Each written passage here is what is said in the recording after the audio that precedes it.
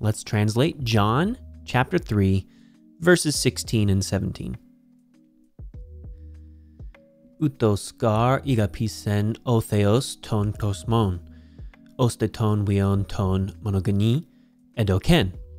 Ina pas o pistevon is avton mi apolite, al echi zoin eonion.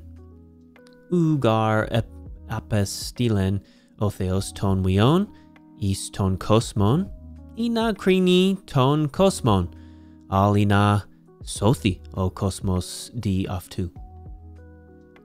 Literally, for so God loved the world that he gave the Son the only, that everyone who believes in him might not perish, but might have life eternal. For God did not send the Son into the world in order to judge the world, but in order that the world might be saved through him. So we have our connecting conjunction here, gar. And then we have our subject, God, and our main verb, igapisen. Utos here is kind of an adverb. Move it right there. And then we have our object, ton kosmon, for God so loved the world. Then we have what's something like a conjunction here, oste. And we have another main verb, edoken. Then we have our direct object, the Son, the one and only. Then we have our connecting particle, ina. And we have our subjunctive here,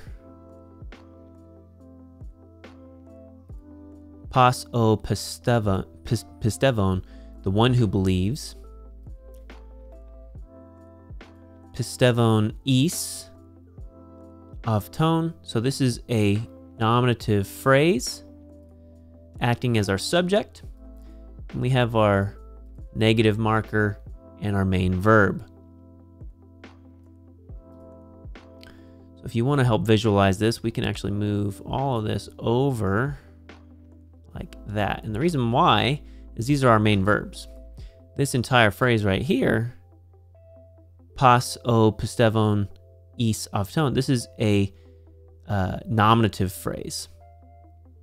So this entire thing functions as the subject. And then we have our contrasting particle. And then we've got echi, and then the object of that. In order that everyone who believes in him might not perish, but might have eternal life. Now, verse 17. We have gar. We have our main verb. We have our subject. We have our object, the Son, into the world. Here's a double accusative. And then we have, in order that God might judge the world,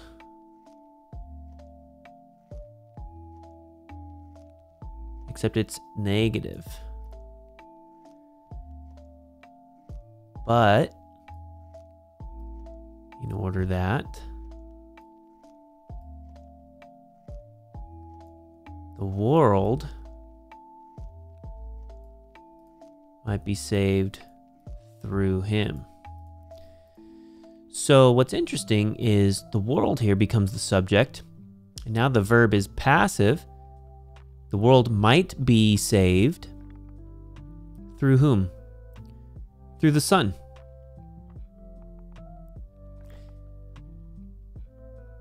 For God loved thusly, or so loved the world, that he gave the Son, the one and only, in order that everyone who believes in him, the Son, might not perish, but have life eternal. For God did not send the Son into the world in order that he might judge the world, but why did he send the Son? In order that the world might be saved through him. As you can see, the subject throughout these two verses is O Theos, God. God is doing these actions here. God is doing this action here. However, down here you can see dia of two. Dia. We'll get into that later. So let's take a look at the vocabulary. Let's start with for, gar. Marker of cause or reason, for. So this is tying into verse 15. Whoever believes in the Son of Man may have eternal life. So what gar is doing is not providing cause or reason. Instead, it's a marker of clarification. And here you see John 3:16. So it's clarifying what it means for whoever believes in the Son of Man may have eternal life. Then we have outos. It's usually an adverb derived from outos. The form outos is most used before consonants as well as before vowels. It means referring to what precedes in this manner, thus, or so.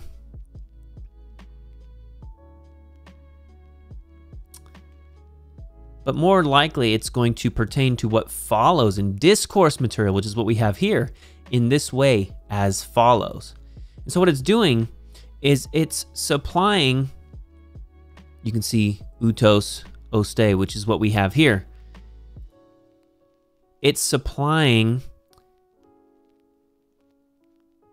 how. How does God love? How are believers in the Son of Man able to have eternal life? Well, it's because of God. See, God is the lover.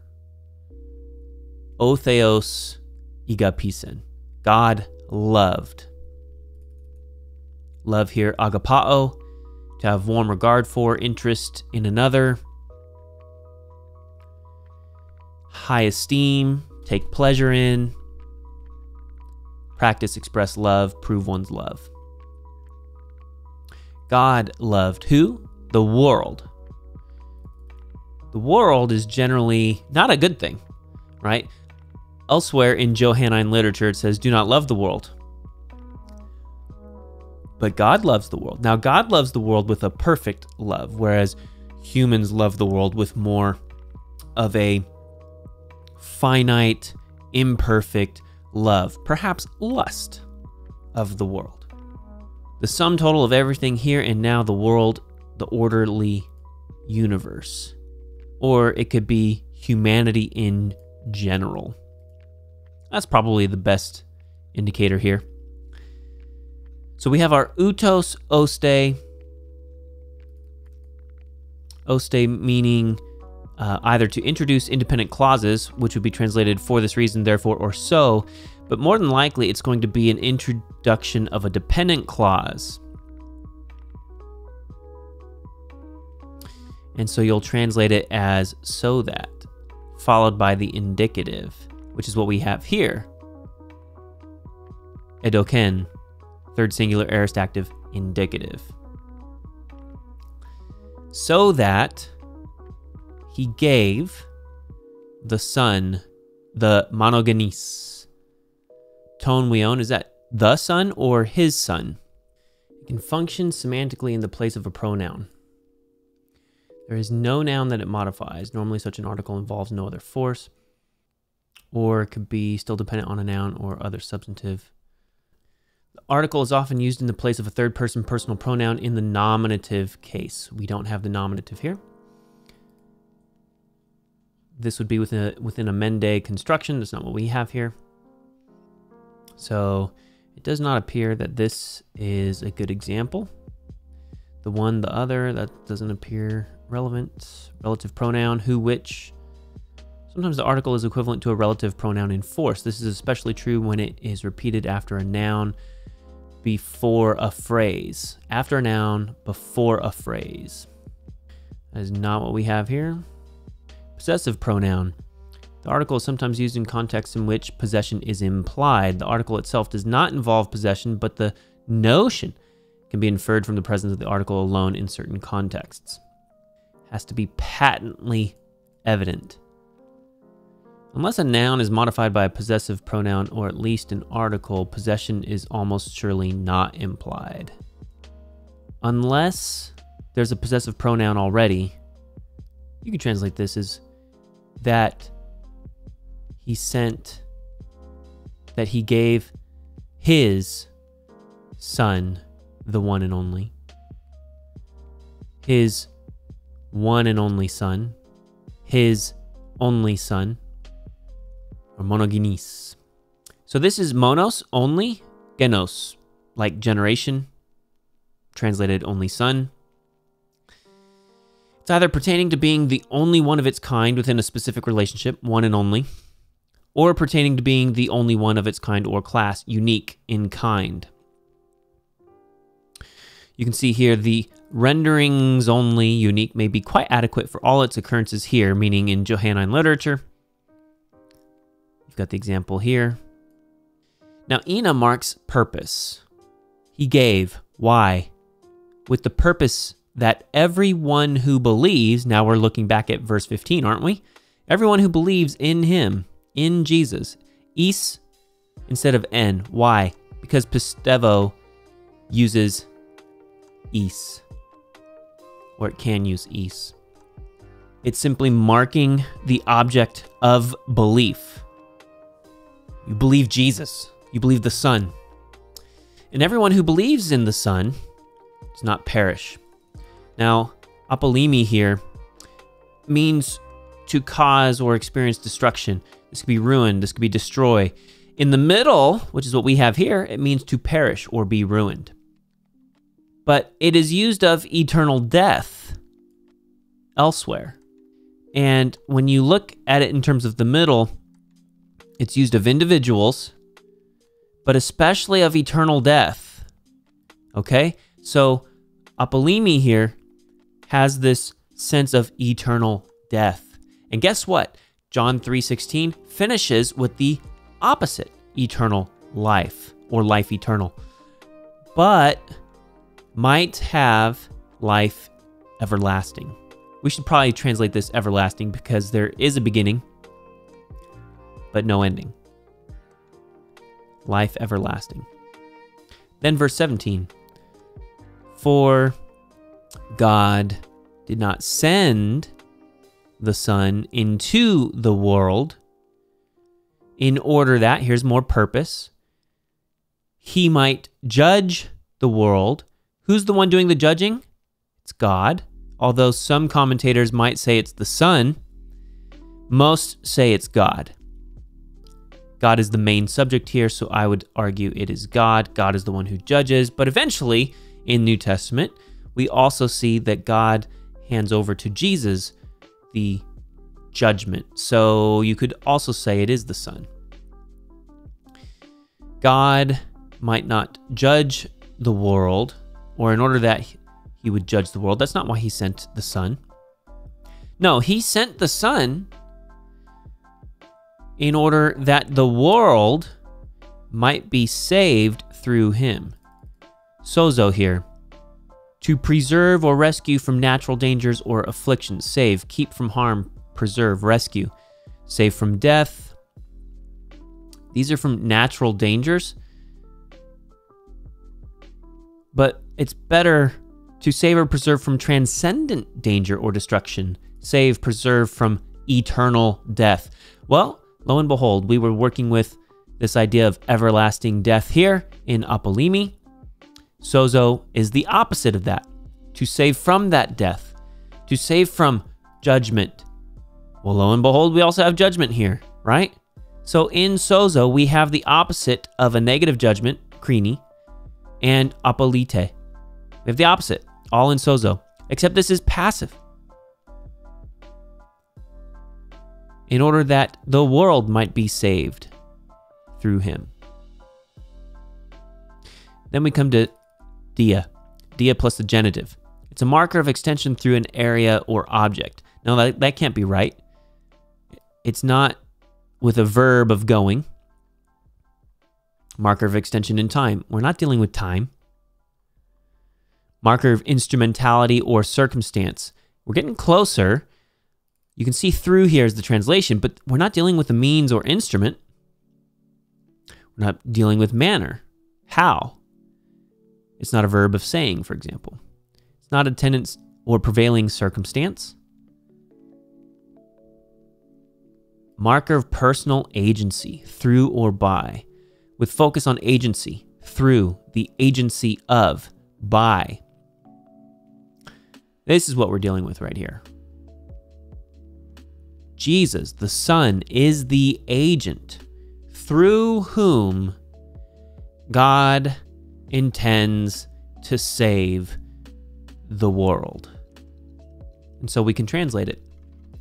For so God loved the world, with the result that he gave his only Son in order that everyone who believes in him might not perish, but might have life eternal. For God did not send the Son into the world in order to condemn the world, but in order that the world might be saved through him. I hope you found this video helpful. If you did, hit the like button. Otherwise, brush up on your Hebrew, brush up on your Greek, and we'll see you next time.